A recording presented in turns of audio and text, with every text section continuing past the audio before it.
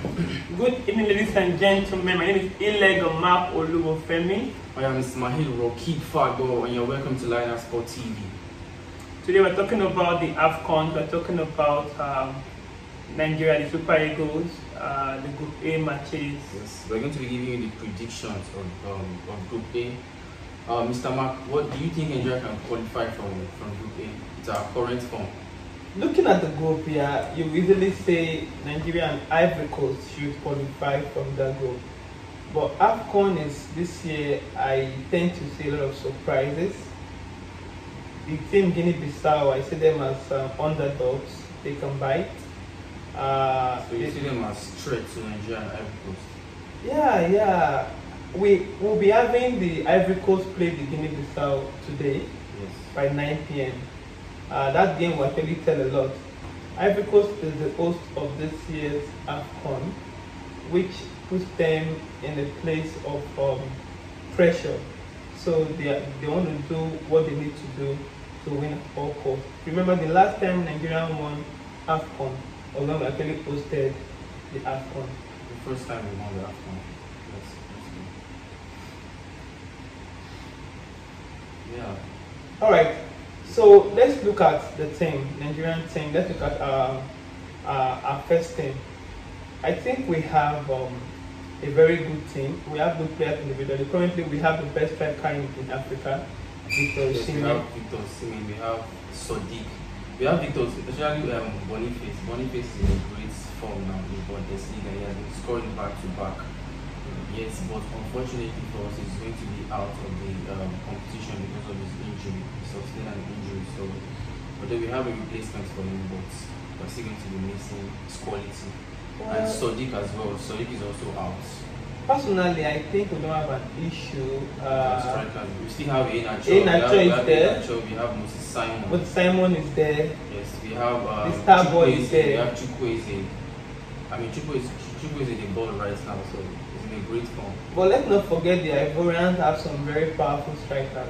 Yes, they have Sebastian. Yeah, Sebastian of Borussia Dortmund. Yes, that guy is going to be a great threat.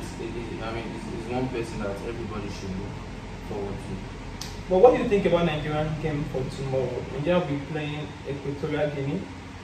Yes. By 5 p.m. Nigerian time tomorrow. What do you think about that match? I see Nigeria winning that match. I see Nigeria. Though we are not in a good form. But don't forget we have a good track record in Afcon. We believe that the spirit of Afcon. When our players start playing Afcon, I mean the spirit is going to enter them, and then they're going to start playing the right thing, because currently we are in bad shape. If you look at our 5 matches, I mean we drew like 2 matches. We lost to Guinea. Yeah. We lost to Guinea twice. Guinea-Bissau twice. I mean, Guinea-Bissau defeated Nigeria at our home, which is very bad.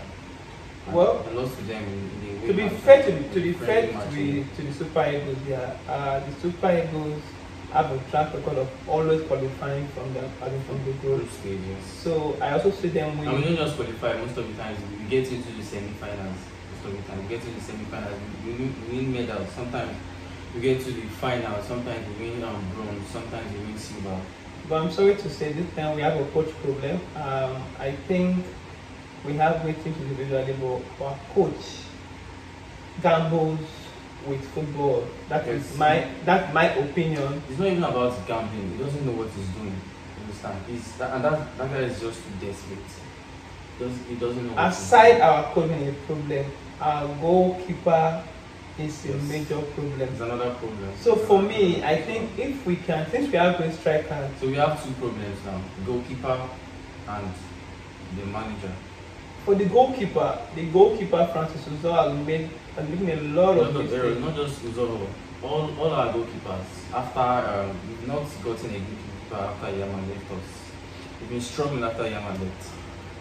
Super Eagles have been struggling generally. We lost at we lost at Afcon, last Afcon, because of goalkeeper error. Our goalkeeper made a big mistake against Algeria at the round of 16. Yeah, I remember that match. We couldn't qualify to World Cup because of our goalkeeper error as well. Our goalkeeper made an error against Ghana, that's why we couldn't qualify to World Cup. So I remember one very interesting game when we played Cote d'Ivoire the last time when Emenike scored that great goal. That is when we have Stephen Keshi. That's when exactly. We have Stephen Keshi. And that's the coach.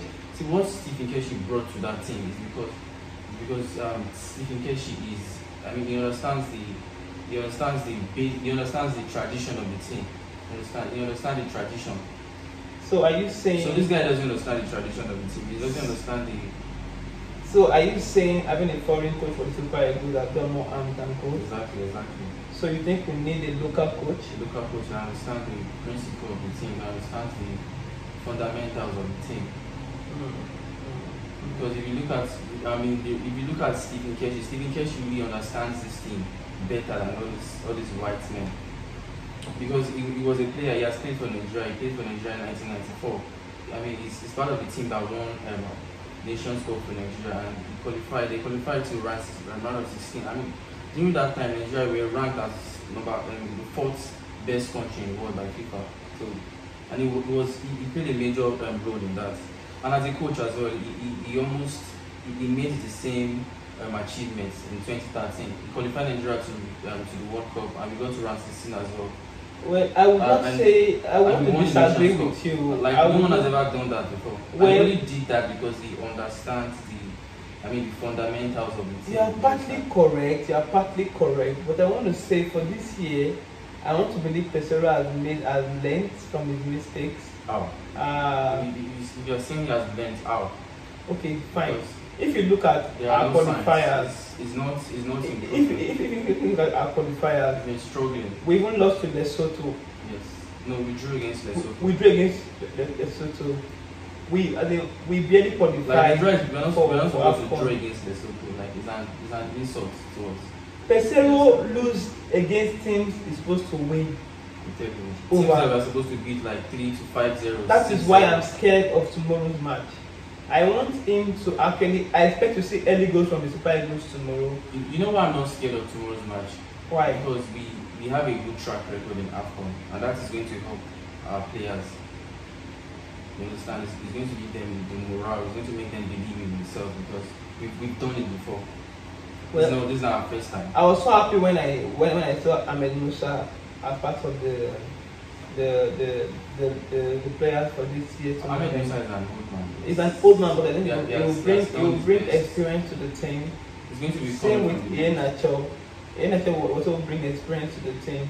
So the ability for our coaches to make great changes, because those guys might come in from the bench. That's the thing. He doesn't know when to substitute player. He doesn't know when to make changes. He's a bad coach. He doesn't know when to put the right player and when to substitute the player. He's a complete bad manager. So do you think Super Eagles can win this tournament? No, I don't think so. It's going to take a little bit of magic for Nigeria to win this tournament. Well, I beg to differ. But anything can happen, but without a good coach, it's going to be I beg to differ. Have you ever seen any club or any team succeed without a good manager? I haven't seen it before. Yes, but this time, if don't expect much from the national team. The Super Eagles, aside the fact that we don't have a good manager, we also have the short corruption that plays out at NFF. Yes. You understand? But this year, I think even before the Super Eagles went all the way down to Ivory Coast, they met with the governor of Lagos State, and the team were looking all pumped up, and the man told them, no grief for anybody. So I'm very certain that